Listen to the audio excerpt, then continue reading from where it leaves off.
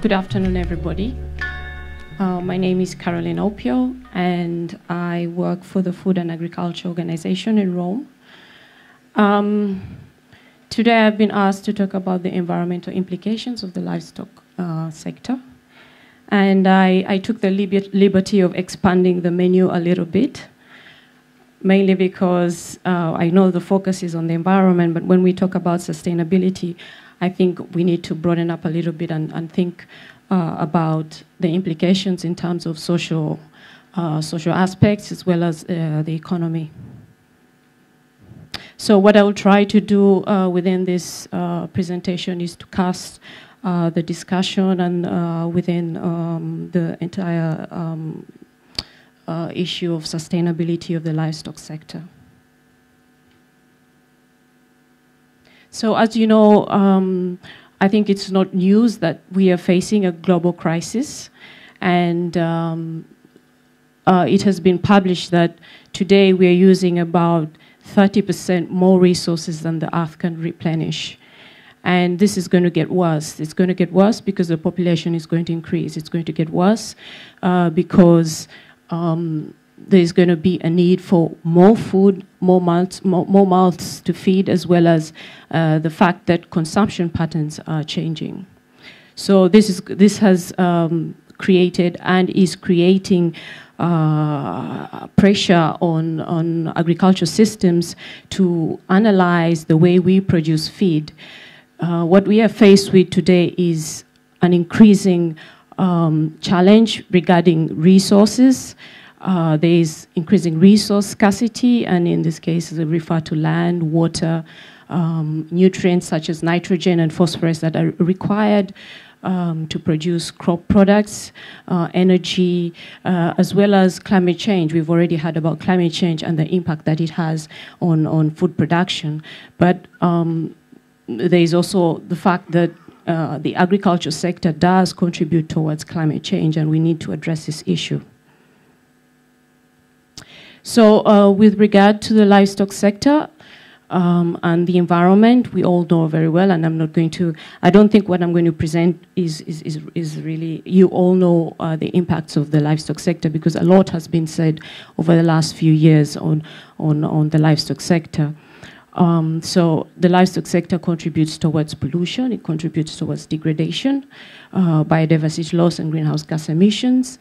It's also, and this is through its relationship with natural resources. It uses about 26% of the land for grazing.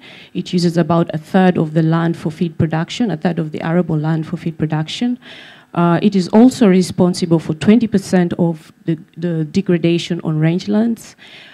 It uses 15% of the global water in terms of consumption for the livestock population, as well as partly feed production. But that figure doesn't include the pollution that it creates. But it's also a major source of greenhouse gas emissions, and we estimate that it contributes about 14.5% of the greenhouse gas emissions, of the global greenhouse gas emissions. Just very quickly on this map, this shows you the distribution of livestock production systems. And the point I would like to highlight here is the fact that you find livestock everywhere, and they are very closely linked to the natural resource space, and hence the impact is really quite large. The livestock sector provides about 31% of the total protein supply. And if we look at the composition of the protein across the different regions, you can see that in North America, in Europe, as well as in Australia and New Zealand, that a large proportion or composition of that protein, of the total protein that is consumed by human beings, is from the livestock sector. While in developing countries, there's the proportion from the livestock sector is really quite low, as opposed to South America is rather unique because of their long tradition of consuming beef products. If we break that figure down, then we have and look at just the meat consumption across the different regions. Again, we can see that it's very high in industrialized countries and relatively low in the developing world. But also what I wanted to highlight here is the fact that you have the trends are changing. There's a shift. This meat consumption within the regions, within the industrialized regions, is decreasing, and while in the developing regions it is increasing. So just quickly to talk about some of the trends, some of the drivers of these trends in consumption, as well as in consumption of livestock products. And this is not new to you. It's mainly population growth that has occurred over the last 3 decades, income growth, as well as urbanization, because once urbanization occurs, you find that people are eating, because of their higher incomes, they're eating more livestock products and more processed products as well. And this is a trend that will continue, particularly in the developing world, because that's where the growth is going to happen. So, with regard to production, because the trends in consumption have changed, there's also a shift in the production trends. We find that there's less livestock products being produced in the industrialized world as opposed to in the developing countries, in order to meet the growing demand for livestock products.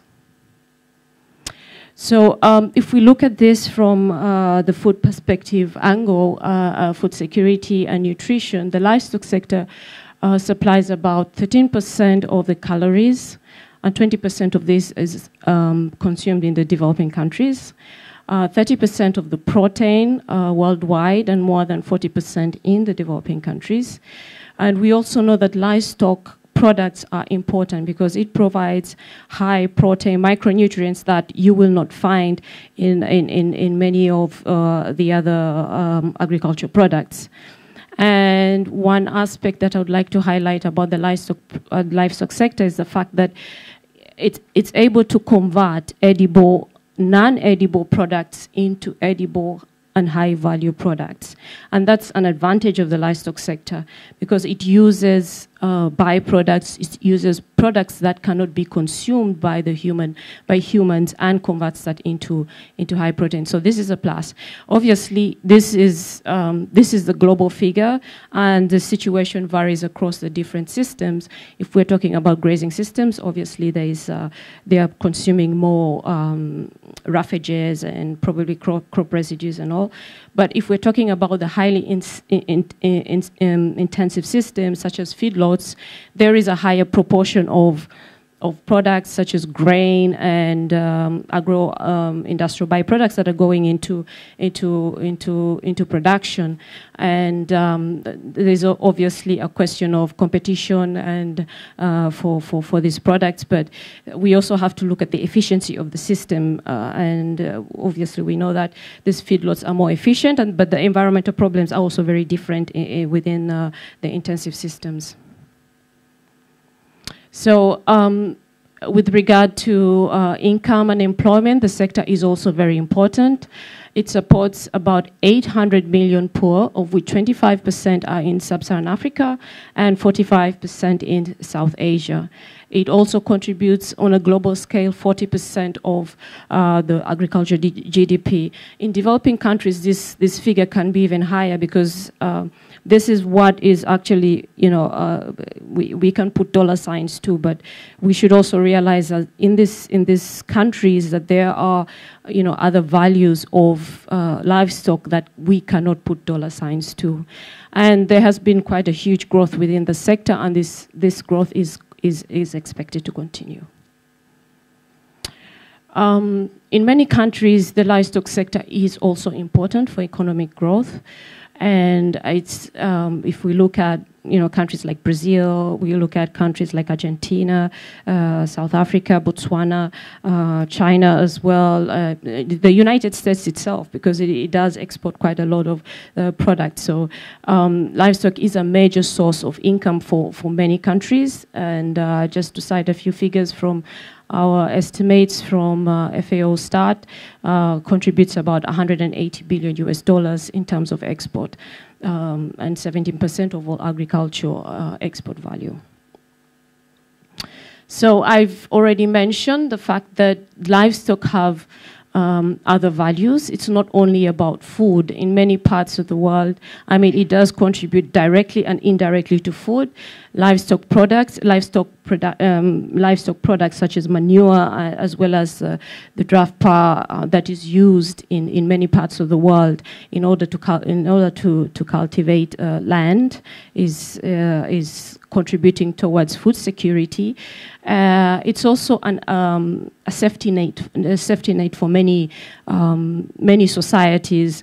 And in places like Africa, where I come from, you have farmers keeping a cow not because they're keeping it for not for the milk and not for the meat, but it's kept as a bank because that farmer, whenever he needs money, can sell that cow in order to pay school fees for the children to go to school. Also, there are products such as leather and fibers and 5 minutes? Okay, I'll try to get through this, it's quite long. But also the fact that in certain parts of the world you have livestock that play an important role in culture and religion, and I cite countries such as India where we know that the cattle is sacred. So what this highlights is the fact that when we talk about sustainability, the question is really more complex than what we think. We need to balance a number of aspects, not only the environment, but we also need to think about the social part and the economic part. And with regard to the livestock sector, there is a need to balance the fact that we need to protect the environment, we need to improve the resource use efficiency of the sector, as well as to improve the contribution of the sector to food and nutrition security. So what is clear and from these trends is the fact that resource scarcity is a problem and will continue to be a problem. And it is really an economic reality. I just want to highlight the fact that you have, over the past 10 years, what we have seen is an increase in one of the most important inputs into livestock production, which is feed.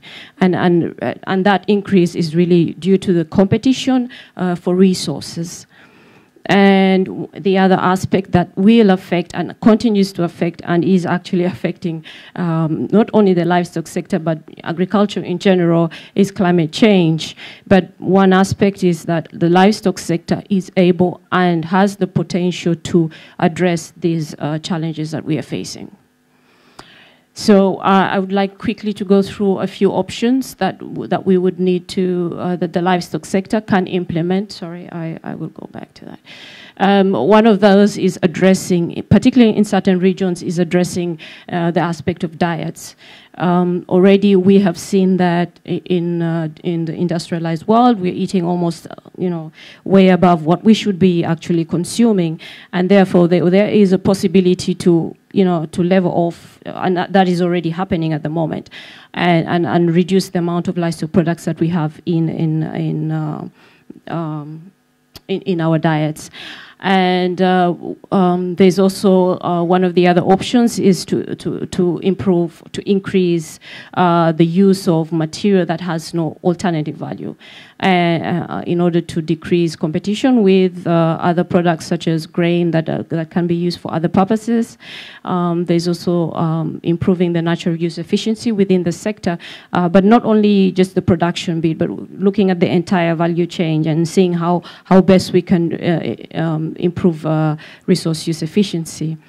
Another option to address the resource scarcity is restoring the value to grasslands and payment for environmental services, and this is something that is already happening, and this is to provide incentive to farmers to better manage their lands, as well as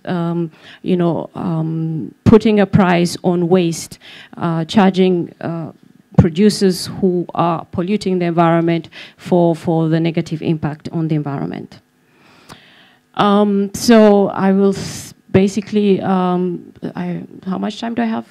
1 minute. Okay, I'm going to skip some of these, I'm sorry. No, I'd just like to say that, okay, when we talk about sustainability of the sector, it's not only, I mean, the fact is that we know what needs to be done. We know the technologies are available, but what needs to be done is to have better policies that can push producers, that would push farmers, that would push the industry into implementing these technologies. We need better incentives in order to address that. But we also need better science, and we know that sometimes there have been a number of figures that have been used and used very wrongly in the wrong context. We need to make sure that whatever science is produced can be contextualized, can be used within the right context and not just extrapolated from one region to the next without really understanding the livestock sector within the different regions. And I think that's really quite important. And again, I know we are in Europe, but I would like to stress the fact that poverty is key to resource use, particularly in developing countries, and there is a need to provide better investments, targeting smallholders, as well as knowledge to better manage the smallholder systems. And I mentioned some of this, I'm concluding, I'm sorry. And I mentioned, here I just cite some of a few options in order to address smallholder systems. And with that, I would just like to say, give a few concluding remarks. The fact is that scarcity will continue to, resource scarcity will continue to determine the growth of the sector. The sector has a large potential to respond to resource scarcity. And sustainability is also not a state, but it is a continuous process. We need but we need to place this within context, and I have already mentioned that. And obviously, the social and the poverty issue is important in order to address the impacts of the livestock sector, because many of the livestock producers that we're talking about are poor producers, but and this we need to take into account. And of course, we need the backing of the political will, as well as not only the political side, but also different stakeholders in the value chain, within the value chain. And with that, I thank you, Michael, for bearing with me. I'm sorry.